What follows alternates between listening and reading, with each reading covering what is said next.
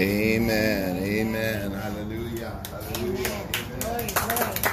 You guys got to remember, you got to talk back to Pastor. Yeah. This ain't a quiet church. This is a proud participation church. If he don't hear you tracking, he's going to think you're nodded out. Amen. So you need to talk back. You need to get Amen. Hallelujah. Before we get started into our word today, I want to share a story with you about a kid who thought he was better than other people. Now, as I share the story, I just want you to remember something. You know, sometimes we have preconceived notions about who we are and who other people are. A lot of my friends are biker dudes, right? They got Harleys and tattoos, and we walk into a restaurant or something and the people start to get a little nervous. You know what I mean? It's okay. But they're judging the book by its cover, right? And so we know it better than anybody. Being from the streets, my wife and I, we know we come back to the streets to help the very people where we came from. Why? Because we know not to judge a book by its cover. We know what's going on here. We know what's going on in Southern California, Lake Tahoe. It's all over the place. So we come as servants of the Lord because we came from these streets. We dealt dope on these streets. We worked the corner on these streets. We did all kinds of stuff out here on the streets. So nothing you do is a shock to us. We don't judge anybody. But this story is about somebody who judged other people. We've got to be careful not to do that. Look at your neighbor and say, neighbor. Oh, neighbor. Oh, neighbor. You got to be careful not to judge me, neighbor. Yeah. I'm much bigger on the inside than I am on the outside. I'm much more on the inside than I am on the outside. So this is how it goes. Listen. It is foolish to believe that anyone is better than someone else. Sometimes our pride gets in the way so much that we don't realize what other people are really like. There are times individuals put themselves on such a high pedestal that I believe that some people may be very surprised one day when they get to heaven who's going to be there. Come on, somebody. Jesus. The following poem is a good reminder of the foolishness of judging others. Let it serve as a reminder to us today. It says this. This guy gets to heaven and he says, I was shocked, I was confused, and I was bewildered. As I entered heaven's door, not by the beauty of it all, nor by its lights, nor its decor. But it was the folks in heaven. Come on, somebody. It was the people who were in heaven who made me sputter and gasp. It was the thieves, the liars, the sinners, the alcoholics, and the trash. Come on, somebody. There stood a kid from my 7th grade who swiped my lunch money twice. Next to him was my old neighbor who never said anything nice.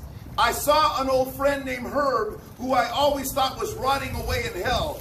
He was sitting pretty on cloud 9, looking incredibly well. Come on, somebody, say amen to that.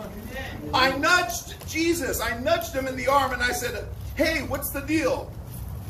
I would love to hear your take. How did all these sinners get up here? God must have made a mistake. And why is everyone so quiet, I asked. So somber, can you please give me a clue? Jesus nudged me back and said, hush, child. He said, they're all in shock because no one thought they'd be seeing you. You see? That's why we can't judge anybody. Listen, we can't judge anybody that we come around, anyone that we hang out with, anyone that we see from the streets. People see that you're a neighbor without a house. Come on, somebody, and they have a preconceived notion. Oh, you must be this, you must be that, you must be right, all these things. But us as believers, listen, we cannot judge. That's right. The Bible says, judge not, and you too shall not be judged. Amen? Amen. So our job as believers is to love people. That's Pastor Andrew in the back. And I met him down right here at the edge of the parking lot. I said, hey, Pastor, come here. Let me talk to you. And we just connected immediately. And this is why, listen, this is why we come out here. We're not judging anybody when we come. We're out here to love the people. That's right. Jesus, imagine if Jesus went around and he never healed anybody because you didn't look right. Oh, your skin's too dark. Your skin's too, I can't work with you. Your skin's too dark. Yeah, prieto, right? I can't work with you. You're too light, but I can't work with you either because you're too white, right? Right? So imagine if Jesus was biased against working with people because of their color, because of their nationality, because of where they live, because if they were high or they were clean and sober or whatever it was. No. He came to everybody, and he loved everybody who came into his path. Let the church say amen. And as we see this, we're going to get into the story from Matthew chapter 8 it's a few different stories that work together, but we're going to start at the beginning because I want you to see the compassion and the love of Jesus. Let me ask you a question. Has any of you ever had an issue that has taken over your life? I'm going to be honest with you. I'm going to be honest with you and tell you that my wife and I came from drug addiction. We came from homelessness. We came from tipping and dipping. We came from hiding and sliding. We came from peeping and creeping. We came from all that stuff on the streets. Amen. A lot of years, man. I dealt dope for a lot of years out on the streets in San Bernardino, California, Rialto, California, all over Southern California. My wife was a drug runner for a lot of years. Amen. And that's why we come back to help the very people that we came from. Now, you guys might look at us and say, oh, there go those do-gooders. There go those do-gooders. They come down here every week and they're just trying to get people to come to their church and all that stuff. Nothing could be farther from the truth. We are not trying to build a church. We are trying to build a family. Amen. A family of believers. A family who've been healed from the same things we've been healed from. A family who's been turned around from the same things we were involved in. Amen. Yes. A family who says, listen, I love you enough to come down here to be able to tell you, listen, that life path that you're on, the life choices that you make, all the decisions that you're going through, the stinking thinking that happens in our heads, amen. The Lord wants to heal that and set your feet on the solid ground of Jesus Christ. Let the church say amen. And so you don't have to come here and feel like we're here to judge you and we're here to do all these things. We're not here for that. We're here to tell you that you're much bigger on the inside than you are on the outside. And no matter what you're facing or experiencing in your life, God has a blessing for you. Let the church say amen. Amen. Amen. Yeah. So this is powerful. Listen, so we don't come down here to tell you how bad you are or how, point out all your bad stuff that you've done and say you're not good enough for this, you're not good enough for that. We don't do that. We don't do that. In fact, I heard a rapper say one time, he said his style ain't good enough because the kid ain't hood enough. Something like that. It was really good when he was rapping. I was like, oh, that sounds like me. His style ain't good enough because the kid ain't hood enough. Amen? Amen. But watch this. This is so powerful. Because the Word of God applies to everybody. The Word of God applies to every situation. How many of us made decisions in our life because we were hurt by somebody else? Yeah. Somebody hurt us so bad. Somebody rejected us. Somebody treated us badly. And here's the crazy thing about when people treat you bad. You may not remember the words that they said to you, but you'll always remember the way they made you feel. That's right. Come on, somebody say amen. This is powerful. This is powerful. So you've got to understand something. We're not here to remind you that you're not good enough. We're not here to remind you that you don't qualify. We're not here to remind you that all these things about you. Listen, the world spent all their time making sure you knew that every day. We're here to tell you that you are good enough, amen. Right. That the Bible says you can be blessed and not cursed, amen. That you can be the head and not the tail. That you can be the first and not the last. And Jesus says you are a priesthood. In fact, you are the children of God. Let the church say amen. And I don't know about you, but the Bible says to me that no weapon formed against me can prosper. That when people talk bad about me, I am blessed. Amen. That when the devil tries to put a plan in place to destroy me, Jesus says, no, you can't even touch him. What was that rapper that had a song that said, you can't touch this? What was his name? MC Hammer. That's what Jesus said. Jesus said, look, Jesus, I wish I could do the dance. 25 years ago, I could do the dance. I remember. But look at what the Lord says about you. The Lord says you are blessed. The Lord says the enemy can't touch you. The Lord says, I have something good for you in store for your life. In fact, I shared this just a couple of weeks ago. Listen, that Jesus is the architect of your life. God already knew the plans that he had for you. Plans to bless you. Plans to prosper you. Plans to give you a good hope and a good future. But does an architect do the building? Does he make the building? No, he makes the plans for the building. Yes. The builder is you. You've got to build your life according to God's plan because the enemy also has a plan for your life. That's right. Plans to keep you stuck. Plans to keep you addicted. Plans to keep you out here on the street. Plans to keep you doing the hustle and the bustle of the world out here. So you've got to decide, amen, you've got to choose for yourself, will I do God's plan for my life? Yes. Or how about this? Number one, I would like to know more about God's plan for my life. Amen. Yeah, because let me just tell you, when the Lord shows you how good he is, when the Lord shows you, Mr. Juan, that he'll forgive your sins, that you've never done anything so bad, amen, that God can't forgive you. I had a friend tell me one time, he says, Pastor, I can't go to church. I said, why not? He says, I've done too much bad stuff. And I told her, turned around and said, that's like saying you're too dirty to take a shower. It's the very thing that you need to get clean. Come on, somebody say amen to that. Amen. And all of us, I used to think that too, man. I dealt dope on the streets for a lot of years, and I said, how is the Lord going to accept me? Someone like me. I've done terrible things. I've done horrible things. I've seen terrible things. I've committed horrible things in my life. But let me just tell you how good God is. He says, nothing you did in your life surprised me. I knew your days from before the beginning of time. Your life was already planned. Your life was already before God's eyes. And he says, I know she's going to struggle here, and I know she's going to do good here, and I know she's going to have some problems here, and I know she's going to do good here. And one day in 2021, when she comes to the park to come and have dinner, there's going to be a crazy pastor with buck teeth and dirty elbows preaching the word of God saying he loves you. Let the church say amen to that. That's the truth. Listen, that's the truth. You think you're here by accident. We already knew you were going to be here. Come on, somebody say amen to that. Amen. And this is the beauty of it, that God says, look, I know the plans that I have for you. And if you'll ask me for forgiveness, I will lavish my love on you. I will lavish my forgiveness on you. I will lavish you with grace and mercy. I will make a plan for you to get out of the situation that you're in. But you got to do my plan and not to be stuck in your plan. Let the church say amen. Ooh, this is powerful. Hallelujah. Watch this. This is Matthew chapter 8. Watch what he says here. Jesus has just given us the Sermon on the Mount. And the Sermon on the Mount is the story, is Jesus giving the rules and the regulations of the kingdom of God. He talks about not committing adultery. He talks about the wise and the foolish builders. He says this is my favorite part of the Sermon on the Mount. He says, enter through the narrow gate. For wide is the gate and broad is the road that leads to destruction. And many enter on it. Many are on that road.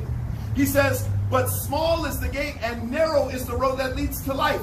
And only a few find it. I love that. Why? Because isn't it funny? You can always come to the park and find people to party with.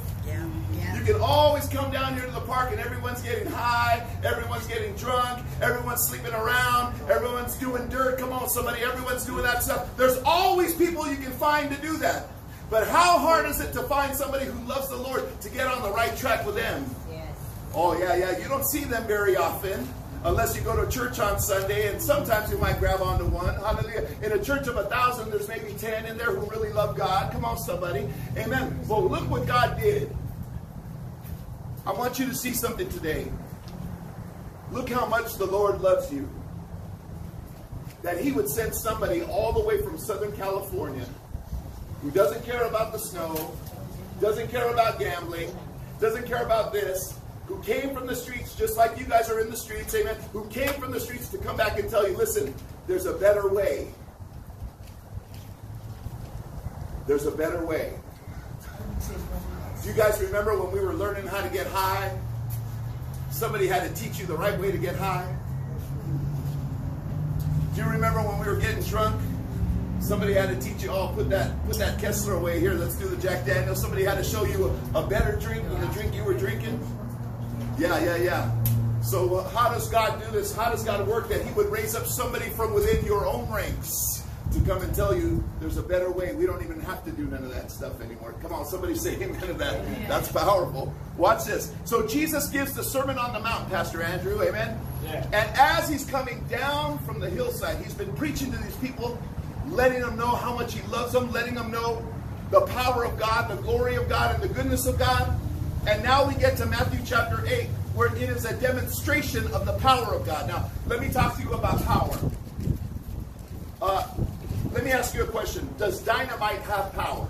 Yes. If I wanted to blow something up, amen, I could take a piece of M80, which is a quarter stick of dynamite, or I could take a stick of dynamite and go blow it up. That would be power. I'd be demonstrating power with a stick of dynamite. The Bible says that when Jesus performed miracles, he used dunamis power, dynamite power, that instantly things would happen in somebody's life. Instantly things would happen. Now, my wife struggled with asthma for a lot of years. And it was a result of her being a smoker since she was about 3 years. How long did you smoke? When you started smoking at 3? 12. 12 years old, she started smoking, right?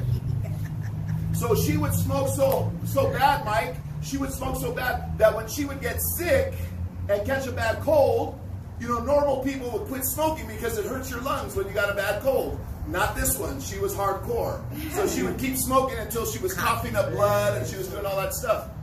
So she goes to the doctor and the doctor says, man, you've got some gnarly scar tissue on your lungs. She's got bad asthma now. She coughs a lot and all this stuff. The doctor says, you've got all this gnarly scar tissue on your lungs. And that's obviously from smoking dope, from smoking cigarettes, from smoking all that stuff. So the doctor says, all we can do is try to help you manage your symptoms. So my wife tells the doctor was Middle Eastern. My wife tells the doctor, that's okay, doctor. I serve a God who's a healing God. That's right, that's right. I serve a God who's still in the miracle business. I serve a God who still operates in the miracles of life where when medicine ends, miracles begin. Come on, church, somebody say amen to that. So my wife schedules an appointment with her in 3 months. And then when she goes back to go see the same doctor, they take new x-rays of her lungs, right, so they can see the progress she's making from the medicine. And the doctor with who's Middle Eastern is sitting there shaking her head looking at the x-rays. She goes, I don't understand. Here's your old x-ray from 3 months ago. Here's your new x-ray from just today. I don't understand what I'm looking at. What's happening here? Now my wife says, what are you talking about? She goes, I don't understand. All the scar tissue is gone except for this one scar right up the middle. But all the rest of it is gone. I don't understand. I don't understand. My wife tells her, that's because I serve a powerful God. I serve a God who heals people. Amen. I serve a God who's in the miracle business. I serve a God who wants you to see. Amen. He brought me here to get sick for my lungs so that you can see that the God, that I serve a God who's bigger than what you got. That's right. That's right. And so the new x-rays had showed my wife's healing. All her lungs were completely healed except for one scar. And my wife told the doctor, I know why he left that one scar. The doctors, the Middle Eastern doctor says, why? What do you think? She's shaking her head like, I don't understand what I'm seeing. And my wife says, he left that scar as a reminder for me that my God that I serve is a miracle working God. He can turn things around. In fact, say this out loud. My Jesus is a turnaround specialist. Yeah. That's what he does. He turns things around. He turned my wife around. He turned me around. He turned our friends around. He turned people that we love around. People, amen, people who were struggling in the struggles of their life. He turned it around for them. He put their feet on the solid ground of Jesus Christ. He did miracles in their life. And he reminded them, I love you so much that I'm not going to leave you the same way I found you. Let the church say amen. Ooh, Jesus, I haven't even got to the word yet. This is powerful. Woo. Woo, let me just tell you. What's your name? Sarah, come here for a second. Told you, crowd participation. This is a crowd participation church.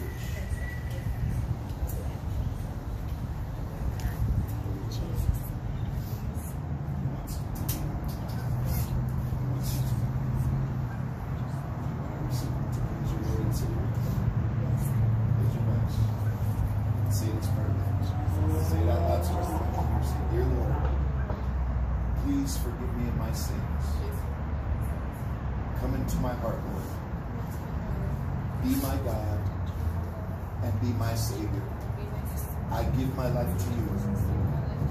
Fill me with your Holy Spirit, with your love and your power, and make me a new person today. I choose you today, and I choose your miracle working power today. Change me, Lord. In Jesus' name I pray. Amen. Glory. Hallelujah. Sit down. Don't be crying on me. I got a good word. Hallelujah. Come on. Amen. Hallelujah. That's the Holy Spirit right there. You see, that's God at work. Hallelujah. So Jesus comes down from the giving the Sermon on the Mount. Hallelujah. Jesus comes down, and now here's what happened. He talks about the power. He talks about the Spirit of God. He talks about the kingdom of God. He talks about all these things. But now, watch what happens. How many of you know that the rule of law is that here in Reno, Nevada, we have laws that are here, but then we have to have police to enforce the law. Right. Somebody say amen to that. Somebody was telling me the other day, man, the cops have been harassing me. All kinds of stuff has been going on. Amen. So there's laws that we have here, and then we need the police to enforce the law. In the old days, when you had, in the old days that had Vikings and they had kingdoms and they had England and all that stuff, they would have laws, but the king had to be able to enforce the laws. Right. If he enacted a law, right, Pastor Andrew, he had to be able to enforce that law. So Jesus gives the Sermon on the Mount, which is basically he's giving the edicts of the kingdom of God. But now, how can you enforce the law if you're the king if you don't have people to enforce it? Right. So watch what happens here. Jesus comes down. He's been giving the Sermon on the Mount. And now the people start to come to him. And he shows his power not only to talk about the law of the kingdom of God, but now to enforce the law of the kingdom of God. Watch this. This is powerful. When Jesus came down... Hallelujah. What says here? When Jesus came down from the mountainside, large crowds were following him. Large crowds. There were thousands of people when he gave that sermon. And so the sermon is following him as he's walking down the crowd. Or the crowds are following him. And a man comes as Jesus is walking. He's got tons of people with him. A man comes and he falls down at Jesus' feet. And he says this. He says, Lord, if you are willing, you can make me clean. The man was a leper. Listen to this carefully. The man was a leper. And he came down and knelt before Jesus. He said, Lord, if you are willing, you can make me clean. Jesus reached out his hand and he touched the man. And he says, I am willing. Be clean. And immediately the man was cured of his leprosy. Then Jesus said to him, see that you don't tell anyone, but go do what the law says and show yourself to the priest. And offer the gift Moses commanded as the testimony to them. Now, many people gloss over this. Let me just share this real quick. When you had leprosy, in those days, leprosy was an incurable skin disease. It would start if somebody caught it, like we have some friends that just got COVID the other day, amen? It would start as a speck on your hand or a spot somewhere on your body. And what would happen is you would wash it or you would put some ointment on it or whatever, just thinking, not knowing what it was. But over a period of time, the leprosy would grow. Leprosy was a disease that affected your skin, but once it deteriorated your skin enough, amen, that you would lose all feeling in that part of your body. Until ultimately, your body would rot off and that piece of your body would literally fall off. Your arm, your fingers, whatever it was, your nose, your ears. So sin was an incurable disease. So just imagine this. Let me just share this with you. Just imagine the man comes home. He's been plowing the field all day. He comes home and he notices that he's getting ready for dinner with his family at home. And he's hugging his kids and his wife. And he notices the little spot on his hand. Then after he washes it, he puts ointment on it. His wife says, oh, it's nothing. So a few more days go by and the spot is getting bigger. The wife puts some more ointment on it and all this stuff, and he's hugging his kids and stuff like this. And so the spot gets bigger. And the wife tells her husband, she goes, babe, I'm concerned. We need to go see the priest. Remember, the priest was the doctor and the healer of their day. So he goes see the priest, and the priest tells him, okay, I want you to quarantine for 14 days. If the spot starts to go away, then you're okay. If the spot starts to get bigger, we got problems. So the man goes and he quarantines in his house. He can see his wife, he can see his kids, but he can't really touch them too much and engage with them. Kind of like COVID, right? So watch this now. So in 2 weeks, he comes back to the priest again, and the priest says, you know what? You've got leprosy. You've got the incurable skin disease. He goes, I'm going to have to declare you a leper, and you've got to go live in a leper colony. Well, the man says, well, wait a minute. Can't I go see let me go home so I can grab my stuff, my clothing that I need. Let me go home so I can hug my kids. Let me go home so I can tell my wife that I love her. The priest says, no, you can't see anybody anymore. You got to go right now. They escort him to a leper colony. So now what happens is the kids and the wife have to come visit him at the leper colony. They got to leave food for him and then run away so that he can come and get the food so they don't get the contagious leprosy. We see sin in our life, as contagious leprosy. Sin creeps in, amen, and it's an incurable disease that's in our life. But watch what happens here. How long do you think that man was separated from his kids and his family? It could have been years. It could have been decades. It could have been a long time before anyone touched that man, or that man was able to touch anybody. So when he comes and he gives his life to, he comes down and he kneels before Jesus and he says, Lord, if you are willing, Lord, you can heal me, you can make me clean. That's right. Jesus reaches over his hand and he touches him, he grabs him, and he says, I am willing. Yes. Be clean. And immediately he was cleansed from his leprosy. Here's the problem with us. We think we can get clean and sober on our own terms. We think we can beat homelessness on our own way. We think we can do these things our way. We refuse to come and kneel to the Lord of Lords and the King of Kings and say, Lord, I've been suffering with my addiction. I've been suffering with my alcoholism. I've been suffering with my sleeping around. I've been suffering with my sins. I've been suffering with all these things. And Lord, though I've tried time after time, again and again, I just can't get free from it, Lord. Lord, if you are willing, you can make me clean. Woo, Jesus, hallelujah. The question is, are you willing to come to the one who can make you clean? Right. Woo, Sarah did. Pastor. Sarah just did it with me right here. Yes. Sarah just did it with me right here. She says, I could just see it in her. I could read your face like an open book. You didn't understand what was going on or why you were feeling this way, but you knew you needed something. Come on, somebody. Amen. And this is what God does. God says, I'm willing to heal you. I'm willing to make you clean. I'm willing to deliver you up from your addiction. I'm willing to give you something that you've never had before. But if you want something you never had before, you're going to have to do something you've never done before. Let the church say amen. Amen. Amen. Yeah. Yes. Thank you, Lord. So what I want to show you today is this. The Lord is willing to heal you, to forgive you, to love you, to show you his grace and mercy. The Lord is willing to help you do something different in your life. The question today, church, is are you willing to come to him and ask him for forgiveness? Ask him for the very healing that you need in your life. Because until you ask, he can't do nothing for you. Until you ask him to heal you from your addiction. Until you ask him to get you off the streets. Until you ask him, Lord, I need help with my life, Lord. My life is broken. My life is unmanageable. I don't know what else to do, and there's nowhere else to turn. I tell people all the time, it would be much easier if we made God our first choice and not our last resort. Come on, somebody, say amen to that. Sometimes we just got to bite the bullet and say, Lord, this is too big for me. My life has become a wreck. I wrecked it. And I thought that I was doing the right thing. But Lord, I see, Lord God, that my decisions have got me into the place where I am now. And now my life is broken. Lord, I need you. I need healing in my life. I need your deliverance in my life. I need your forgiveness in my life. Lord, I need some grace and mercy. I need peace. I don't have no peace out here on these streets. Everyone's trying to do something. People are robbing. The poor are robbing from the poor. Come on, somebody. People are hurting each other out here on the streets. We see it every day out here. We know it. Amen. We know it.